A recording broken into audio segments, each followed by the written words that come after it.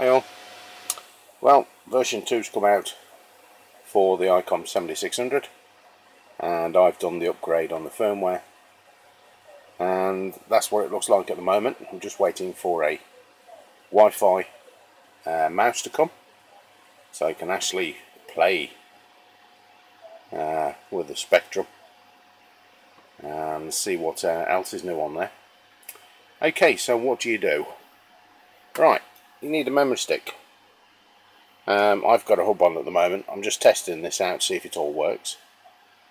So what you do first of all, get your memory stick, stick it in your, turn the radio off first, stick the memory stick in the USB port, turn the radio on. Once it's on and it comes up, it won't be version 2, you'll probably have 110 on or 111.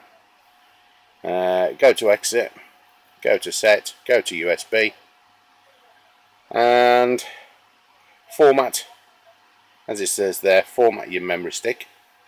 So you format that, it'll actually format it, and then once you've formatted, go to save, and then save everything that you've already got, as long as you want to keep them anyway. Save all the information that you've got on your radio already, which I did. And once it's saved, you'll have a file a little bit like this. This is one I've copied from my memory stick. Decode, settings and voice. So most of it's going to be in your settings. So there's mine, that's been saved. So once you've done that, once you've saved them onto your memory stick, go to your computer, and as I've done, just copy it onto your hard drive on your computer and save it there. I've put in ICOM 7600 backup settings, so that's what I've called it. So then you go to, or beforehand, you go to ICOM website, and on the ICOM website you want the new update 7600 version 200, and you can also download the new manual, so that's there as well, and also firmware update info, so that tells you what's new, so you can have a look at those.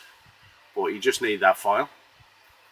So what you do is copy the files from your memory stick onto your hard drive. Then what I would do, I know it's a bit of faffing about, other people have got different ways that they do it. Then I'd go back to my radio and set it back up. So you've got nothing there. So all you need to do is copy your files across onto your hard drive, go back to get that file 7600-200, copy that across onto your memory stick. Doesn't matter where. I'd put it on the top where it says IC 7600, just there. So I'd copy it and put it there. Then turn your radio back off, put your memory stick back in, go back into your menu, and once you're in your menu, go to USB and then firmware update. So you click on your firmware update, and then it'll ask you to find your firmware.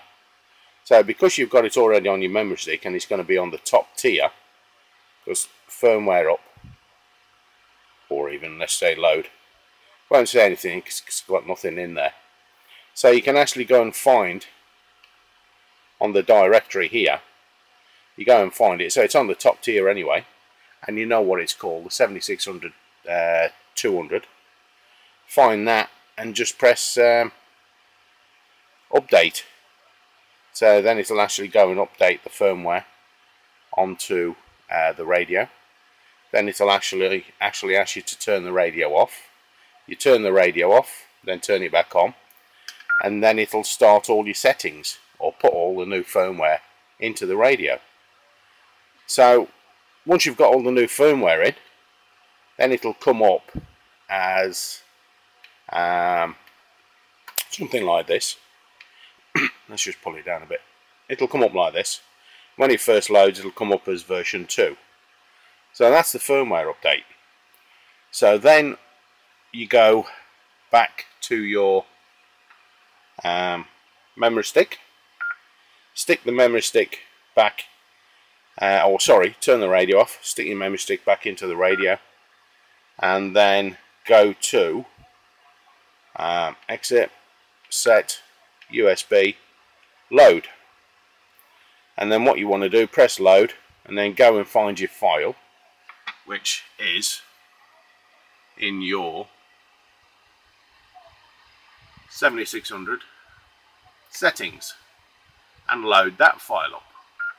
So once you've loaded that file up, then it shall actually put all your settings on there.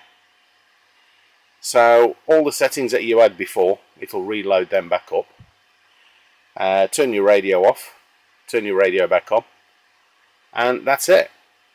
You'll be up and running with all the settings that you used to have, all your memories and anything on the sides that you got setting up or anything, and all your times, your bandwidths and all the rest, and that's it.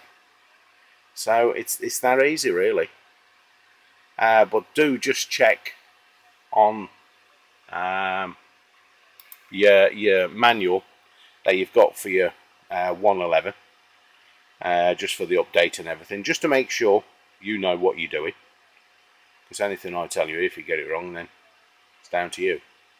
So I've just given you my experience of how I did mine, and once it's up and done, you can get a Wi-Fi mouse and play with the spectrum scope and go across and all. There's absolutely loads you can do. So there you go, that's the new update. Hopefully that's helped. If not, just post a message below and I'll answer whatever I can. It's a pity I just didn't do a video when I was actually updating the radio. First time I've updated the radio, so I wanted to make sure I got it right myself. So exactly how I've told you I did it is how I did it. So there you go. Okay, enjoy. I'm Zero AV.